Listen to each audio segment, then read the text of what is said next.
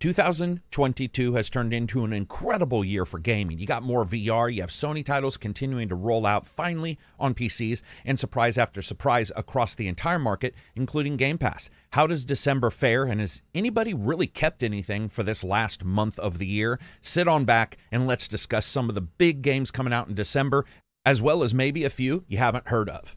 Up first, High on Life, and pretty much like the creators, they don't even know when they're coming out. It just says December by Squanch Games. High on Life was created by Justin Roiland and his imagination that is a little bit out there. Of course, he's from Rick and Morty. Alien drug traffickers pose a danger to humanity because they wish to exploit humanity's addiction to their products, which we've seen in other cartoons reflected, but this is a game where you get to play through it. And this is where things start to get interesting. Talking firearms. Team up with you to defeat the bad guy and save the planet. You've just graduated from high school. You have no plans for the future. So when an extraterrestrial drug cartel invades Earth, of course, you decide, let's do this. Now's your time to be the hero and become the deadliest interstellar bounty hunter the galaxy has ever seen with the help of the talking firearms.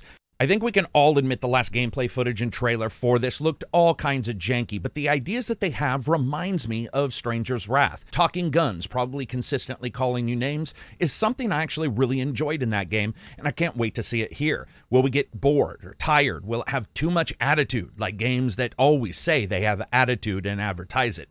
Possibly, but rumors from behind the scenes is that they're trying to make sure this is actually backed up by true gameplay throughout the entire thing, and I still want to see it. The idea of moving between all these worlds, like the city inside of the asteroid, could be awesome, and depending on the weapons and their uses. And the idea that some of these guns might shine a light on the flexibility of a player's ability when you're holding a gun that shoots bullets that talk or distract other enemies, this could be awesome to see. I do also like the graphical style, but we'll just have to cross our fingers that this one holds out and turns out to be something very, very fun. This next one, no one needs an introduction to. Marvel Midnight Suns, December 2nd. You're going to be a superhero. You get to play like a pro, but you're the amateur. This is one of the first times you take on the role of the hunter, a demon slayer tasked with rallying a group of superheroes together and supernatural warriors to face dangers, but you can adjust your character and basically create them yourself. Midnight Suns has a card-based tactic that combines all of the different character interactions, customizations, and growth that are in normal RPGs, and then mixes it with the turn-based battle that you would see in an XCOM game. Playing in a universe where the demonic powers of all of these ancient evils are coming after you, and you get to form this group, sit down, talk to them, and have RPG moments at your base, and then go out and kick the ever-living crap out of a bunch of mystical bad guys is awesome. I've got hands-on with this, and I can't talk too much about it, but as you play on the role of this character that you can adjust their look, decide how they respond in different scenarios when you're doing your RPG abilities, as well as deciding who within the team you're actually going to get along with. These RPG chops in this game are far deeper than it may just show on some of the trailers. You get to choose and build up your companions, go on different quests, customize your adventure, pretty much any way you want, and then continue to go out to fight evil and then come back to upgrade your characters. Another thing to understand about Midnight Suns is that the card system isn't just a replacement for XCOM style turn-based action. It's actually a mending of it. It's just that the way it doles out moves can be attached to the characters themselves and what cards that they can use. Also, putting people together and the idea of companionship in this game is through the roof. The idea of putting one character with another where maybe both by themselves aren't necessarily too cool, but their synergy is tremendous is something you will notice right from the start of this game, and that's pretty much all I can say of that. Well, other than hold on to your butts. I'm sure a lot of people are going to like that game. But the next up that a ton of people are going to like, that we've been hearing about for years, that's built on the very demonic, evil, alien bones of past horror games, Callisto Protocol, coming out December 2nd. This is from the makers of Dead Space, baby. Don't call it a comeback. They are here. They're going to go out there and try to do something creative in that space. You get to see a single person in the darkest womb-like designs of an evil Jupiter's dead moon, which is, of course, Callisto. It's this narrative-driven third-person survival game. It's also set 300 years in the future, so we're going to see this weird slum-like location in jail, but at the same time, the technology of the future, which we see rings true in some of the weapons. You're going to be Jacob Lee, a victim of fate who's been thrown into Black Iron Prison. This is a maximum security penitentiary that's actually on Jupiter's moon, Callisto. So if you don't like somebody, the easiest way to get rid of them is take them to a different planet. When the inmates begin to transform into all these creatures, the prison's thrown into chaos, and Jacob escapes. Well, he escapes his cell. The rest of the time as a survivor, you have to battle your way out to try to escape the entire Black Iron prison while uncovering all these deep and dark and disturbing secrets that are bound within the surface of Callisto, which hasn't always and may still not just be a prison. Using a unique blend of shooting and close quarters combat that we can see in the trailers, Jacob gets to adapt all of his tactics to combat these different creatures and people that he's met before that might have turned into something a little bit weird. You scavenge, you unlock new gear, new quests, and you get the ability to try to figure out how are you going to escape an entire moon. One of the great things about this is Glenn Schofield has said that the game is a next-generation take on survival horror. So finding out what that means to him versus what the original games and when they came out and the gameplay styles that were there is going to be awesome. I have an idea, and I've seen some of it, and it certainly looks like they've thrown a couple of the things that we expect in survival horror a little bit on their side. And those are the kind of games that once you play them, you look back and go, wow, what was I doing prior to this? You have your evil, your dark atmosphere, your tension, brutality, all of these different moments, and we've seen a lot in this trailer. You're going to have traps, different enemies, and of course, a ton of horror. So if you're one of those people who gets scared when you're playing these kind of games, might be one you invite a friend over.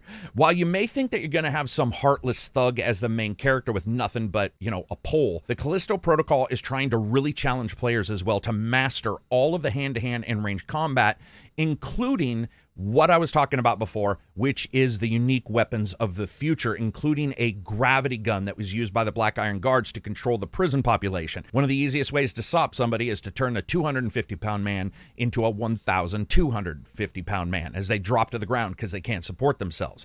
Players are going to be forced to get up and close and personal, and as well as master the ranged. This just looks awesome. They've got limb dismemberment, and it looks to be a title that will also have a lot that hinges on investigation, which I think is one of the best parts that sometimes the horror games skew a little bit away from, where they go towards just saying, hey, there's something scary, and when you ask what it is, they're like, nah, something happened years ago. That one is coming out soon. I cannot wait, as you can tell.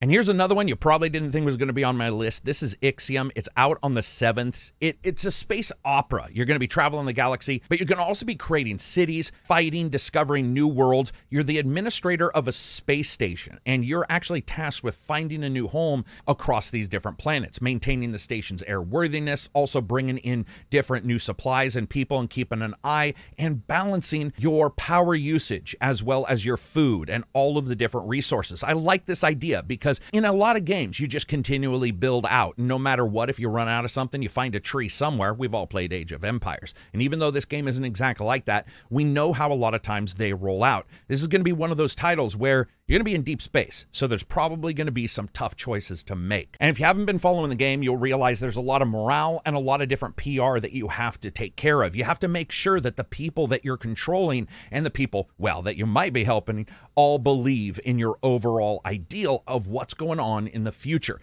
You have 6 sectors that you can unlock in the massive station to make room for more people, create new occupations, and allow for you to go out there and see what's in deep space as you're traveling to a place that you hope will be safe for the people on board. If you're a fan of the old sim games, this also has a version of disasters, even though it won't necessarily be called that. Defective hulls, asteroid strikes, overloaded generators, electrical fires, and maybe some sabotage.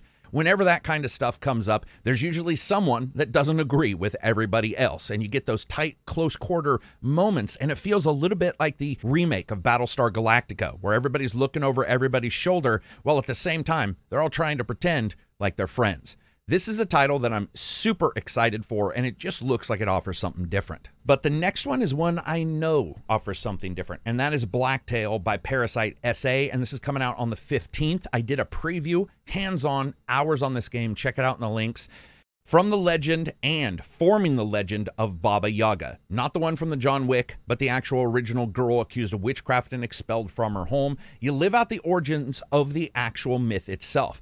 One day at a time, going out there, actually using a lot of survival elements like archery combat, and then mixing in quests and story to tell this fairy tale over again with you as the main character. You become the guardian of the woods or the terror and what nightmares are made of. You get to choose. You get to forge the legend of the character themselves when they're kicked out, and you start taking on quests from the characters that are out in the forest. The game was an utter surprise to me. You work through this gorgeous forest, never 100% sure what you were doing. Was it good or bad? Because there's a lot of choices that you have to make in this game. The Baba Yaga hut consistently remembers and judges you on how you did. And sometimes you hear these disembodied voices telling you that maybe just working for yourself is better than helping anybody else. And it actually makes sense. You take jobs from massive mushrooms, weird forest creatures, and meet up with Alice in Wonderland style characters throughout the entire title. This is one that I really enjoyed my preview of. One thing to remember is that combat is a bit light in this game. You're going to see how the full game plays out when it comes out, but it is a title where, yes, you have a bow and an arrow, and you do fight some enemies, and you do have to hunt and get survival, kill some deer, that kind of stuff. It is not one that has you consistently rail sliding on your shield like an elf and taking out 5 bad guys. But what I played personally, the many hours of Blacktail, that is one I cannot wait to see the finished product. So anyway, that's it for me. What I'd like to know is the games that you guys are looking for. There are some other games. You guys may have noticed I didn't cover Unbound, I don't believe, in the November one. I was going to cover it in this one if I hadn't, but I didn't go look back at the November one to see, especially when you look at Need for Speed Unbound. It's right there, right after or around Thanksgiving. So a lot of people actually consider it a December game. I tried to annihilate that and just identify the games that are very much coming December 1st through the end of this year, and just do it that way. So if there's titles that I missed, put them in the comments. I would love to know. If you get a chance, check out any of these titles I've covered in the links. Subscribe, like, whatever you want to do. I hope you have a wicked Thanksgiving. And because of some of these games, an incredible December. Peace out. Check out the Patreon.